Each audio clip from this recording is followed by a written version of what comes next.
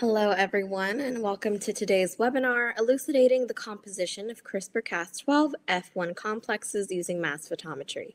I am Julie Abbing of LabRoots, and I will be your moderator for today's event. Today's educational web seminar is presented by LabRoots and brought to you by REFEYN. To learn more, visit refeyn.com. We encourage you to participate today by submitting any questions you may have during the presentation. To do so, simply type them into the Ask a Question box and click Send. We'll answer as many questions as we have time for at the end of the presentation. You may also submit any technical issues here as well if you have trouble seeing or hearing the presentation. I'd like to now welcome our speaker, Selgar Henkel-Heinecke, PhD student at the University of Leipzig. Selgar, you may now begin your presentation.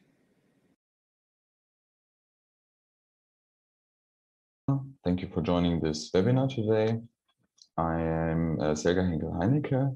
I'm at the Peter Debye Institute for Soft Metaphysics at the University of Leipzig in the group of Ralph Seidel. And I will talk today about elucidating the composition of CRISPR-Cas12f1 complexes with or by using mass photometry. So CRISPR-Cas effector complexes, so what are they? They are adaptive immune systems against invading plasmids or viruses. So protein, or more or less, they form a ribonucleoprotein complex with the RNA, which is here in light blue, and we have the protein here. So they form, first of all, a complex. This complex can bind via base pairing to DNA with the RNA, and then we have here the target sequence. And this spacer or target sequence can be programmed to target specific DNA sequences via this CRISPR or CRRNA or a gRNA guide RNA.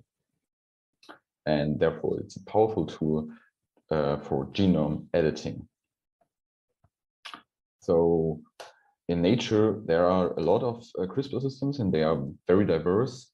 I just picked here three, more or less, the most famous ones. So first of all, we have the Cas9 here and the Cas12a, which are, as you see here, monomeric. So the protein complex itself is monomeric.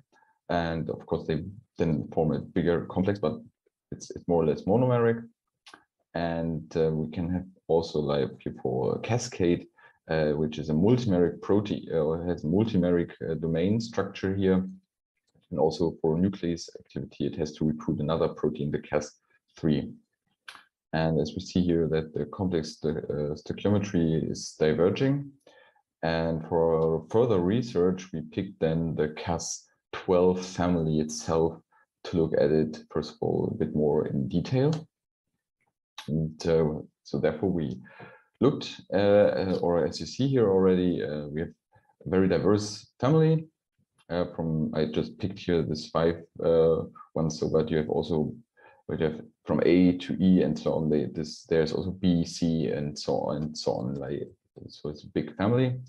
You see also they are very diverse in their size of the protein, of the RNA, what they are targeting. But what I all have in common is that they have a one-to-one stoichiometry if you look at the protein-RNA ratio. And when you look a bit more into genome editing, you have a need for small proteins because they can easier or more easily transported into the nucleus. And so in that sense here, when you look at Cas12f, you have it's the smallest representative within this family. But the stoichiometry is still unknown, or was still unknown at that time. And we then used mass photometry in that sense as a fast method to obtain this composition. For those of you who just heard of mass photometry, I will quickly explain how it works. So we have incident light, which gets which is shined into the sample or onto the sample here, and then we have reflected light from the bare glass surface, and we have scattered light from the biomolecules, and this reflected and scattered light then interfere with each other, and this interference pattern is then proportional to the size of the biomolecule. And there's one more thing you have to do before calibrating the system. No, you have to calibrate the system before you really get to measure the whole thing. So what you normally measure is, you cannot measure molecular masses, of course. You measure a ratiometric contrast. This ratiometric contrast decreases linearly with increasing mass. And in that sense, here we used a multimerizing protein as a calibration standard. And then we can use a very simple linear fit to obtain the from the ratiometric contrast the molecular masses. What we should have, or what we should keep in mind for the rest of the talk already, is that nucleic acids have a slightly lower molecular mass. The calibration is done with the protein standard. So this means, for example, for DNA, it appears only in such a spectrum with only about 80% of the expected or calculated mass. You calculate it. So what have we done before we actually get to the Cas12f systems? We used a known complex or system here from Cas12a from Acetylbacillus sulfooxidans. And so we have here a big size protein, over 1000 amino acids. It has a calculated or expected mass of 151 kilodalton. And when we measured the protein alone, we got a nice peak around 150 kilodalton. And it has a very small CRISPR RNA in comparison to the protein size. And of course, the stoichiometry was known from cryo-EM data. So you see here that the RNA is buried inside this very large protein complex, or protein itself. And so when we then mixed the protein with the CRISPR RNA, we had an expected mass of 166 kilodalton. We measured 167 kilodalton, which gave us nicely this this 1-to-1 ratio, which we were expecting as well. And then we thought, okay, we go further with this, and we look at the mass binary of the binary complex of Cas12f1 from Synthrophomonas palmitatica. And there we measured also the protein itself with an expected mass of 57 kilodalton, and we got a measured mass of 59 kilodalton, which was in the expected, or in the in the range of the whole system. And so everything was fine. But when we measured then the binary complex, we expected, as before, a 1-to-1 ratio. So we were expecting something around 125 kilodalton as a main peak. But we got always a main peak around 180 kilodalton. So what we could see is, in that sense, we cannot explain the stoichiometry via a very simple 1-to-1 ratio. And so we then went one step further. We thought, okay, we have to measure the RNA mass directly. In that sense, there was the next big,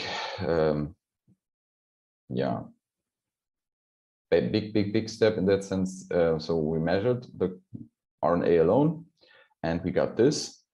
So why do we get such a not nicely shaped spectrum? So as you know, the glass surface is negatively charged, and therefore the protein adsorption is preferred. And if we use then nucleic acids, we get only a low number of events. So we therefore have to positively charge the surface. Then nucleic acid adsorption becomes is then preferred, and we get a high number of events. And as you see here, it's this and this are two spectrums of the same RNA, but here we barely got any counts, and here we have a lot of counts just from the y-axis already. And we see here that we have a mass of 62 kilodalton and an expected mass of 68 kilodalton. So here again, we see that nucleic acids have a slightly lower or show a lower or appear with a lower mass than expected. But also RNA and DNA differ a bit from each other. With this knowledge, we then went again to assemble the puzzle in that sense. So we had the measurement of the protein itself, we then had the measurement of the RNA, and we could dive into the effector complex again with all our informations. And that time we assumed a 2-to-1 ratio for the from protein to RNA, and we got this a few 1 or 2 months before we could, or when we were still in this process. There was a publication also on this stoichiometries or on the structure of these complexes, and they could show as well that we have 2 proteins here and 1 RNA in that sense. So we could nicely get the same information with mass photometry. And we went then one step further. We took our binary complex and mixed it with DNA to look if this binary complex, this 2-to-1 ratio in that sense, is also the active form of which is then targeting DNA. So we took a big piece of DNA with 250 kilodalton. This is calculated. We measured it on a positively charged surface, and we got 205 kilodalton measured. And when we mixed this all together, we expected a peak around 390 kilodalton, and what we see here is a peak at 390 kilodalton for a 2-to-1 ratio for the ternary complex consisting of protein, RNA, and DNA, which was also shown or just recently published in that sense in the same publication, where they also showed the complex, the ternary structure of the ternary complex. And this was all done for Syntrophomonas palmitatica in that sense. We had more, and so we played the same game for the Cas12f1 complex of Acetobacillus sulfooxidans. And I will not go too much into detail with the numbers this time, but we again measured the protein itself, the RNA itself, and we nicely got again for the binary complex the 2-to-1 ratio in that sense. And we went further on, again looking if the binary complex is also targeting DNA in that sense. And for one note again, we have from the calculated mass and the appeared mass, so again about 20% less. And when we look at the ternary complex, we again expected a 2-to-1 ratio in that sense, and here we got again a peak around this position, and again a 2. So we could resolve this 2-to-1 ratio with mass photometry. We had one last binary complex investigated from this time from an uncultured archaeon, and there again we measured the protein itself with the RNA, and we could resolve again this binary complex with a 2-to-1 ratio. And in that sense, it was very nice. And then in the end, if you have all the information how you can measure this, it was very easy and quickly done. A last example of how to get into the composition of such complexes, but this time with a different, with a slightly different situation. We got from our collaborators from Vilnius this transposase B, which has a mass of 46 kilodalton. And the problem was that it assembles with the RNA during gene expression. So there was no information about how big the complex itself was. We had an expected or calculated mass of the protein itself, but our collaborators wanted also to know what is the complex composition. And so a RNA measurement was not possible, and also, of course, there was no possibility to measure the protein itself. And all our collaborators, in that sense, later you can read this also in their publication in Nature. So what I did then to really get into the to reveal this composition, I looked at the desorption events. So what I focused so far in this whole talk was about the adsorption events, which appear with a positive or with a normal mass as you know it. The desorption events, due to mathematical correctness, or however you want to call this, it's just something mathematical that there is their negative sign. So we see what is going away from the surface, and in that sense, since we use a normal glass surface and not a coated surface, we can look what is going away from the surface as well as what is landing on the surface. And normally what is going away from the surface, if you have such a mixture, are the nucleic acids, not the protein stays there. So we can obtain even more, or in one measurement, you can obtain the information of the nucleic acid, more or less, without having to measure the nucleic acid itself.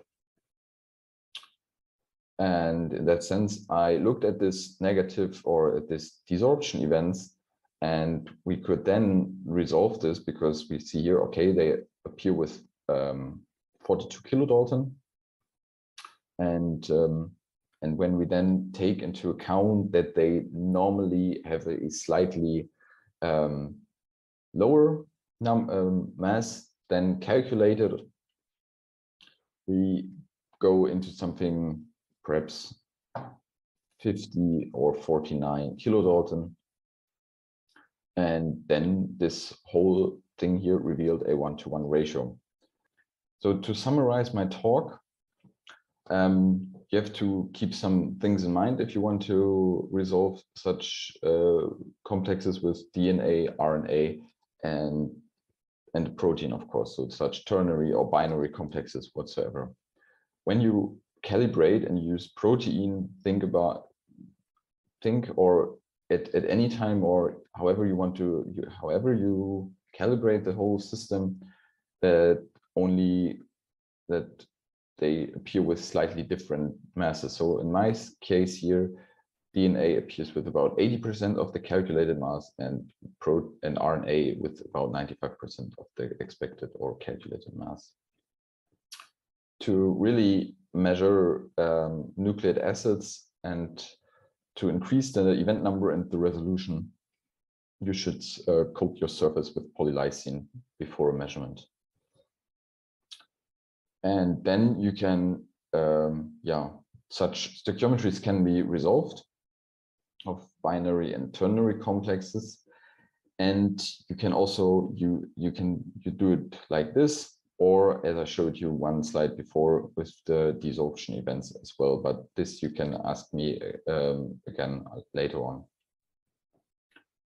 And I have to say, or more or less, that mass photometry in that sense is a very fast method to unravel such protein, DNA, RNA interactions. And with that, I'd like to thank you for your attention. And I would like to thank REFEYN for the opportunity to speak to you and to give this webinar in that sense.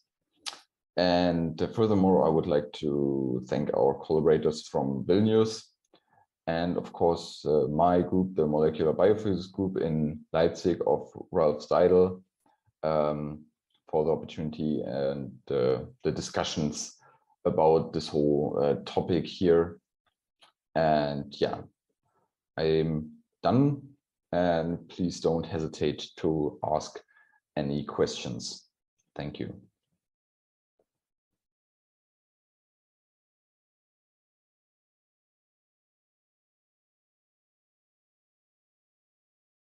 Thank you for that informative presentation. We will now start the live Q&A portion of the webinar.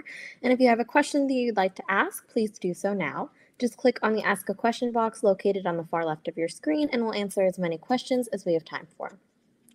Let's get started. Our first question is, how did you ensure that the binary complex composition is not the opposite, such as 2 RNA molecules and 1 protein?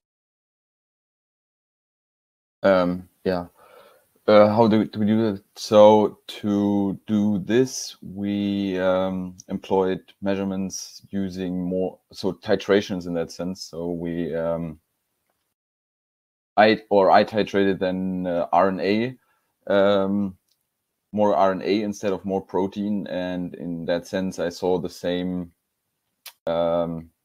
composition, or the complexes itself looked the same, and the spectra looked the same as if I titrated more and more protein. So in that sense, we saw that that the complex was the same. And on the other side, when looking at the desorption events we saw with more RNA, we saw that we got a lot more desorbing molecules than using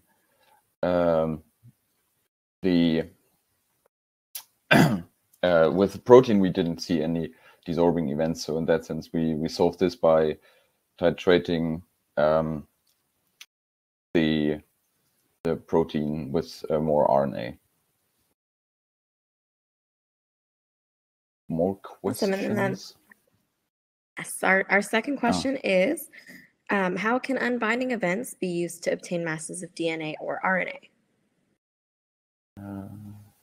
Be used. Yeah, so I think in that sense it's yeah, so I will go to this slide one more time. Sorry, yeah. Okay. So in that sense, to obtain the I have to look at the question one more time. How can unbinding events? Yeah, so I mean, it's very simple in that sense. This what you see here, which is encircled in red. So these unbinding events, if you have a non-coded surface and use then a mixture with protein and nucleic acids, you will always get these high counts of desorbing events.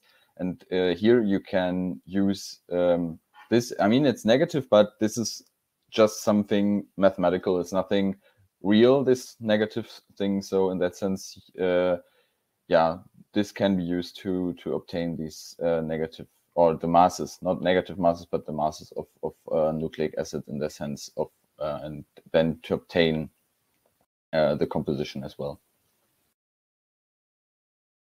Alrighty, we have another question that asks, the negative values in this case of the TNPB complex would imply that the RNA is falling out of the complex?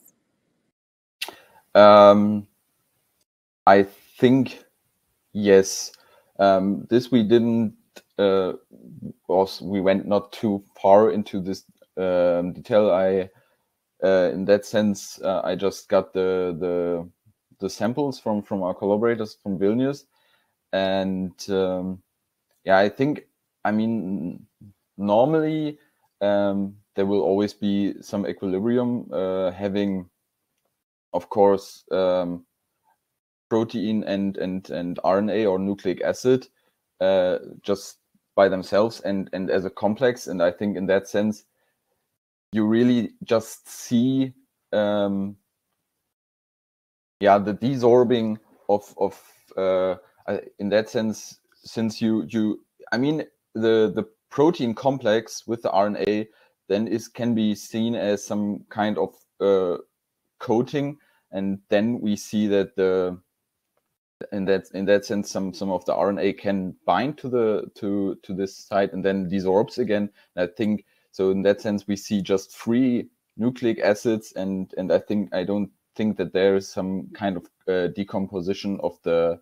TNVP complex in that sense. So it's more like, yeah, it's like you see the free RNA which is not in a complex, just binding and desorbing again. And in that sense, it's also very small, so you would not see it. Or I mean, it's just like I told you before in the talk that they are not binding very well to the surface, and so this desorbing is more seen than the real binding. So I think I talked a bit too much about this, but I hope that I could give you an answer for this. Wonderful. And then we have another question that asks, from my understanding, mass photometry is measuring the size of the particle and then using the density of the particle to calculate the mass. Can this method use to measure the size only? Can we use it to measure other nanoparticles like lipid or polyplex? Ooh, good. I have to read the question one more time. What I can say is that we tried also in our group to measure DNA origami molecules to measure it. This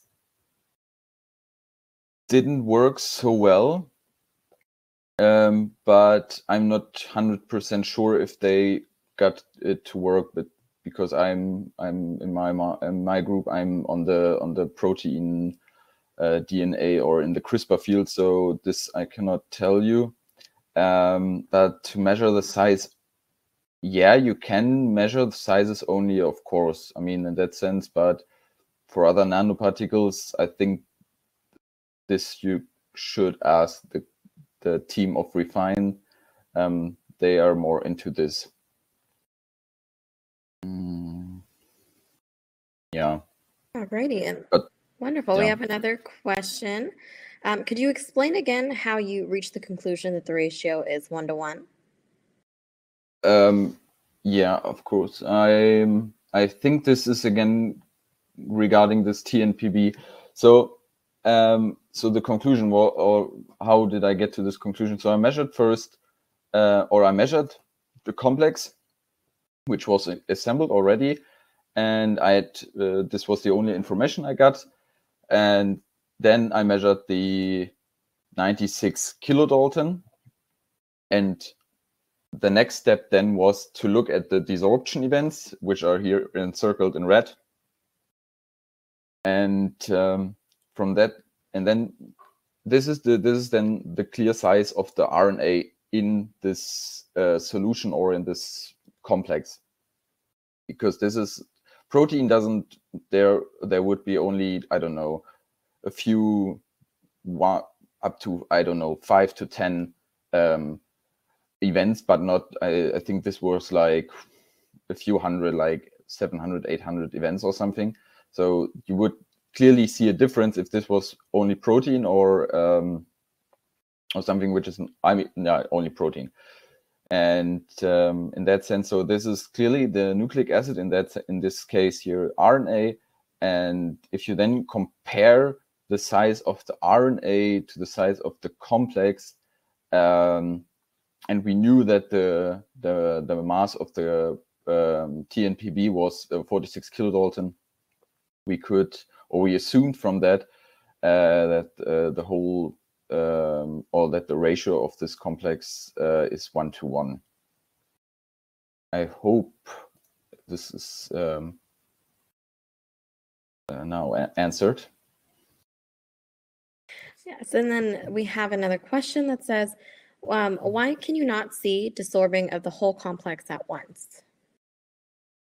I mean, you see, sorry, you see some. I will just go previous. Yeah, yeah. So now it's not in circle. I mean, you see here at the 100 also, and a bit lower, so at the negative side. You see also some events, what I told you so far. So there are some minor desorbing events, of course, of the whole complex itself.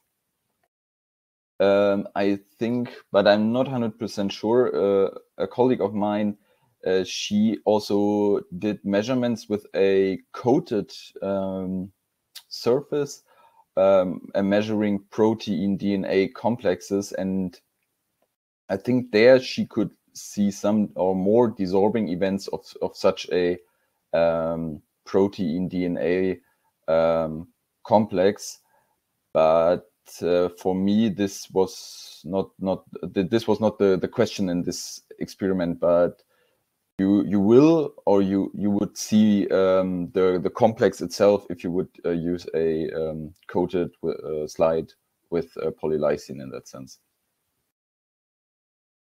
Alrighty, and then for gRNA, can we use nucleic acid calibrants instead of protein calibrants?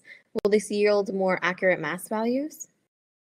Yes, yes. This, if you're just interested in measuring gRNA and not in measuring complex or complexes with different composition, then you can always use a calibrant. So just like a nucleic acid, or if you even have it, you could use a RNA as for your calibration. This would be even more accurate. So it was, for me, it was I had to decide, or to say like I have to calibrate with one of those three in that sense. And I was then saying, okay, I use protein and measure everything then one time as a only measurement to obtain these masses, and to know, okay, what is the difference between the real value and the measured value. And so I got this inaccuracies in that sense. But yeah, it's up to you what you use for protein or for calibration. Alrighty, and it looks like we have time for one more question, and it is the surface modification with polylysine easy to carry out? Yes, the surface modification, I think it takes like roughly 1 minute or something. It's done very easily. So you have your prepared, I think it was 1 or 10% polylysine solution. But this is always according up to a protocol from REFEYN'S. So it's just you add a drop on one of your slides, and then you just put two slides together like a cross, and then you have in the middle your polylysine, and then you just dry it, and then just dip it into water one time to wash out excess polylysine, and then that's it. So it's very easy, very convenient, and yeah. So in that sense, it's good, good and easy. Thank you, Selgar. Do you have any final comments for our audience? Yeah, use mass photometry in that sense. I'm in the beginning, I was also a bit yeah, okay, how this is all working, but it's easy. It's and what I really like is that you don't need any labels like fluorescent labels or spin labels or whatsoever, and you can easily get the purity of your solutions, and equilibria, and how does it really look in your solution. Sometimes you don't know it, and this was also for me, the information were very, very important for my single molecule experiments, which I employed up on the information I obtained via mass photometry. Wonderful. Thank you again, Selgar, for your time today and your important research.